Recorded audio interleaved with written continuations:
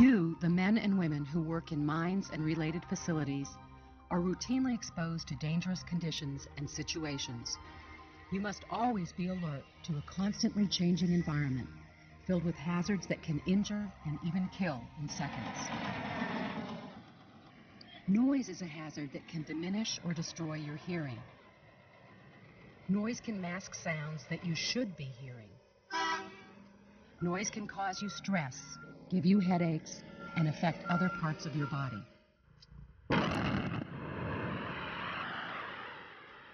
This video will introduce you to the basic requirements of MSHA's occupational noise standard. We'll also discuss how noise impacts your health and how to help protect yourself.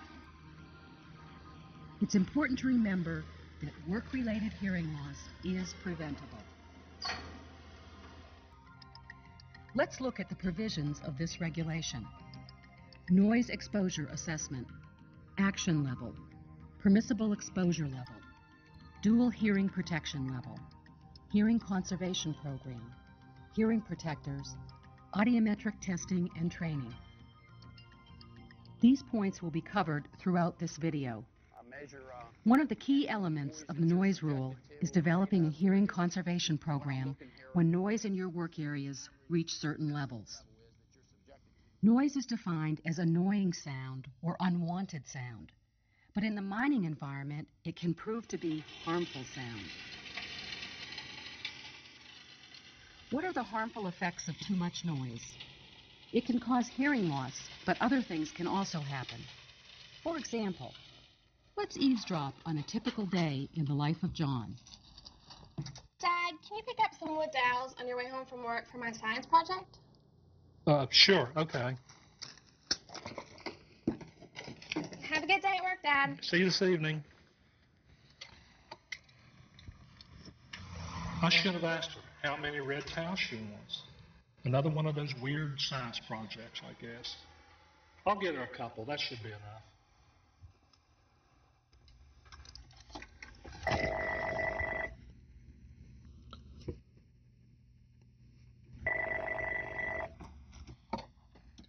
John speaking. Hi, John. I need you to go over to Building 3 and pick up 9 light bulbs right away. Can you do that? Okay. Bye. Her orders get scurrier every day. The white pine boards are in Building C. Wonder how many we really need.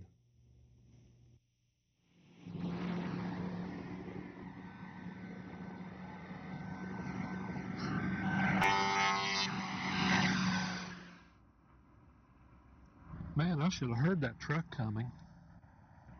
You know, maybe I need to get my hearing checked. John has likely suffered a hearing loss, and if he's lucky, it is just a temporary or slight hearing loss. Let's look at how the ear works and see if we can find out if that's what happened to John. First, let's look at the mechanics of sound. Sound can be described in two ways, in terms of frequency and intensity. Frequency is measured in hertz or cycles per second, and intensity is measured in decibels. 0 to 10 decibels would be a very, very faint sound, leaves rustling at a distance. 50 to 60 decibels would be conversation, about the level that we're talking right now. 100 decibels would be machinery, chainsaw, such like that. 120, 130 would be a rock and roll band, and 180 would be the space shuttle taking off. Vibration occurs, moves along the air, your ear picks it up, moves your eardrum, rocking those 3 tiny little bones. The 3 tiny little bones push into a fluid-filled chamber called the cochlea, displacing the fluid and tickling a bunch of little hair cells. These hair cells are the sensors that send the vibration up to the brain to allow you to hear. Hair cells act as amplifiers and shock absorbers, amplifiers that allow you to hear very, very faint sounds that otherwise you would not be able to. It's those that get damaged primarily with noise, and once they're gone, you lose the ability to hear soft sounds and also the ability to tolerate loud sounds. John should try to find out whether he has any hearing damage and what he should do about it. He'd find out just the same way you can, by taking a hearing test, which is also called an audiometric test. I'm one of the audiologists here. I'll be testing your hearing today. Have you in fact been exposed to noise in the last 14 hours? No, I haven't, doctor. In this profession, we like to differentiate temporary shifting of hearing from permanent shifting.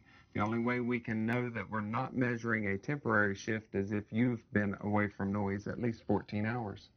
I understand. Very good. The results of this test will show whether you've lost any ability to hear certain sounds at a range from high to low frequencies. For instance, one of the first frequencies usually lost is the 4,000 hertz frequency range, near that of a conversational speech. Typical sounds in that range are high-pitched, like the voices of women and children. Yes, it is. The graph of hearing that we've just performed on you. John was lucky this time because he hasn't experienced any permanent hearing loss. We would recommend strongly the wearing of hearing protection when you continue to be in these excessive noise situations. When you're exposed to noise over a long period of time, it will most assuredly damage your hearing. But I'm used to the noise. Constant exposure to loud levels of noise will not toughen your ear at all. It will damage it. And some sounds will no longer be audible to you. Therefore, you think you're toughening it, but you're not. You're losing your hearing. Hearing aids help in some cases, but all they do is make sounds louder. They can't fix any damage to the ability to recognize and understand various sounds. The best approach is to do all you can to prevent hearing loss. Once the loss is permanent, there is no way to restore it. So, how can you prevent hearing loss, or at least prevent any hearing loss you may already have from getting worse? Who is responsible for protecting your hearing? The answer is both you and your employer share the responsibility of protecting your hearing. To prevent noise-induced hearing loss among employees, your employer must evaluate your work environment, determine the noise levels, and inform you what your potential noise exposures are. Your employer must provide engineering or administrative controls to reduce exposures if the noise output in your workplace averages more than 90 dBA. If your average noise exposure is 85 dBA or more, a hearing conservation program will be established, and you will automatically be enrolled in this plan. As part of this hearing conservation program, the operator will provide a variety of appropriate hearing protectors for you to select from and show you how to wear them. Your employer will offer you the opportunity to get your hearing tested periodically, at least every 12 months while you're enrolled in the hearing conservation program.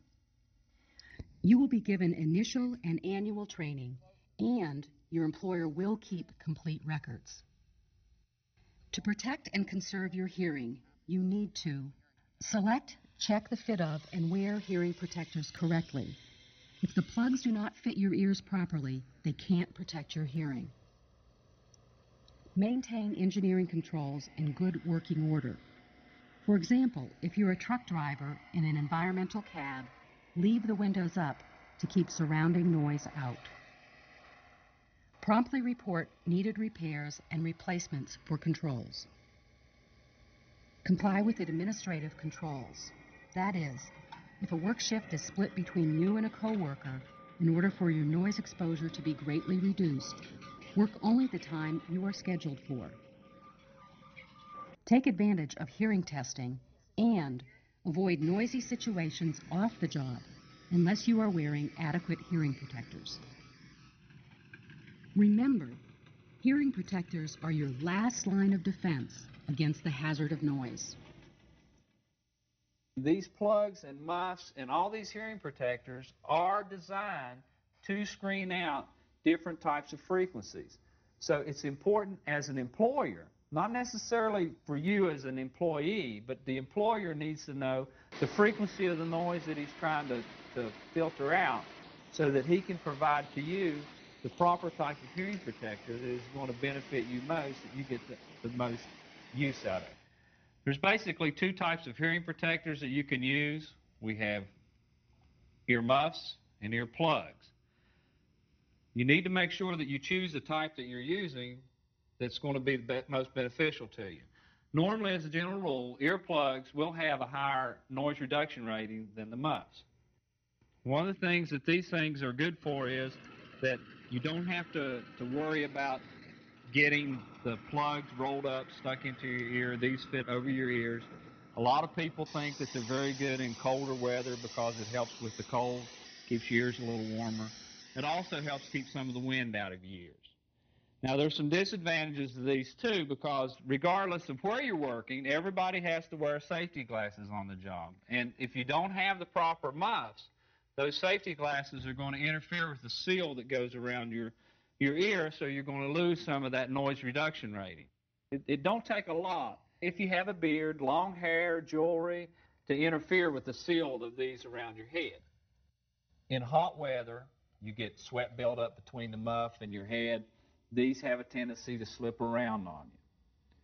The other thing that does to these muffs is that causes deterioration of the muff. That's why it's always very important before you put the muffs on that you examine these just as you would any other safety equipment to make sure that it has been maintained properly, that the seal is in good shape, that the foam on the inside is as it's supposed to be and hasn't been deteriorated or, for that matter, taken out. Because if it's not maintained properly, you're not going to get the protection that you need. You can also get a type of muff that's attached to the hard hat. So you don't always want to be wearing ear muffs or earplugs, and this particular model is very easy to use. It's kind of handy to have the thing attached, that way you also don't lose them. So it's important that when you're using a pair of muffs that you actually use them as they're intended. Some of them are over the head, some of them fit behind your head. So you want to make sure that when you're using a pair that you use it as it's designed, because you don't get the full benefit of the NRR factor, noise reduction rating, if they're actually not worn properly. Now, one of the other things that we want to talk about, the foam-fitted plugs. This is an extremely popular type of plug that's used. When you're taking the plug, you have it rolled up. You're supposed to take the plug in your hand, go over the back of your head, pull your ear out, insert the plug, and then let loose. Well, what happens then is as you let loose, the foam will actually spread out and will actually fill the canal up for you. So this is an advantage of this type of a plug. Now, one of the disadvantages is that if you have to make any adjustments to the plug, it has to come out. So there's not really any adjustment you can make with it. We have other types of plugs that are in fact connected by the string, so when you take the plug out, you don't lose it. This particular one hooks on the end of your eyeglasses, right off of the ears of your eyeglasses, so that when you take them off your glasses, they're going to hang and they're going to be real handy for you to use. It is so important that when you pick out a set of hearing protectors, that you pick out something that fits you, that you're comfortable with. You should have an array of protectors to choose from. No two people's ears are alike. You may have two ear canals that are actually even different sizes. Again, that's one of the advantages that some people like about an ear muff. You don't have to worry about the size of the ear canal when you're fitting it. That's one of the advantages that people have with the foam-fitted plugs, because they will adjust to the size of your ear. That's why these come in different sizes. Now, if you have the ones that are separate as this pack comes, where that they're individual, you can get different sizes for each ear.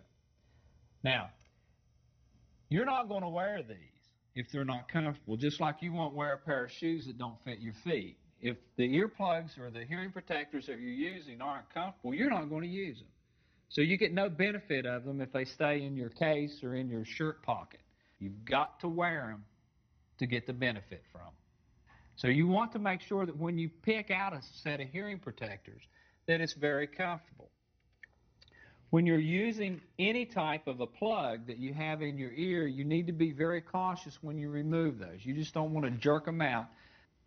It'll pop, and it will cause your ear to pop, and you can actually harm your ear by pulling these plugs out too quickly. If you get it in there and it's not comfortable, you can twist them. And when you twist them, it lets that trapped air that's pushed inside when you put it in, it allows it to escape. and you still have a real good seal. And always use a clean pair of hearing protectors. These are washable, they are reusable. However, they will wear, they will deteriorate. So if that does happen, you want to get rid of them. And we know that the mining industry is not exactly the cleanest industry in the world. You're going to get dirt, and you're going to get foreign matter on this. And sticking that stuff back into your ear can cause you some problems with your ear. Not just the hearing, but actually you can get infections and other type of auditory problems that can develop from that. If you can't get a good fit with any particular type of plug, you can go to an audiologist and they will form fit plugs for you.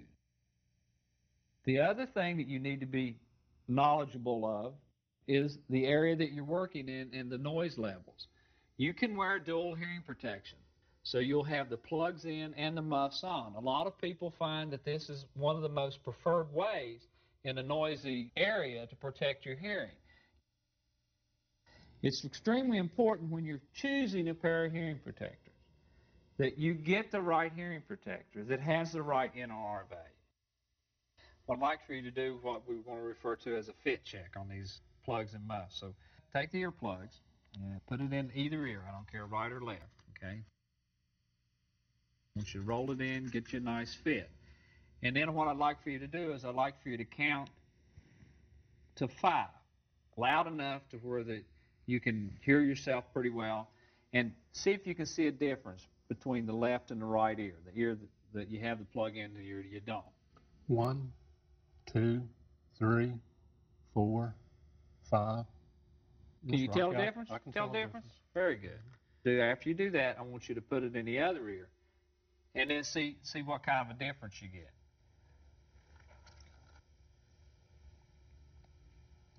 1, 2, 3, 4, 5. And the sound should sound like now when you talk or you hear sounds, it should sound like it's coming from the middle of your head. That means that you have a nice, good fit with your hearing protectors, that they're working properly. Now, you should get that same effect when you use the muffs also, okay?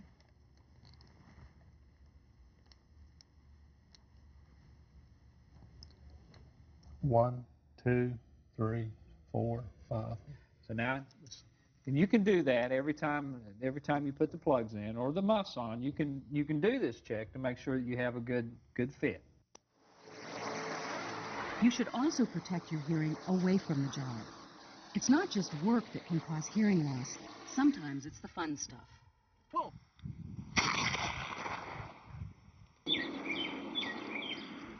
Listen.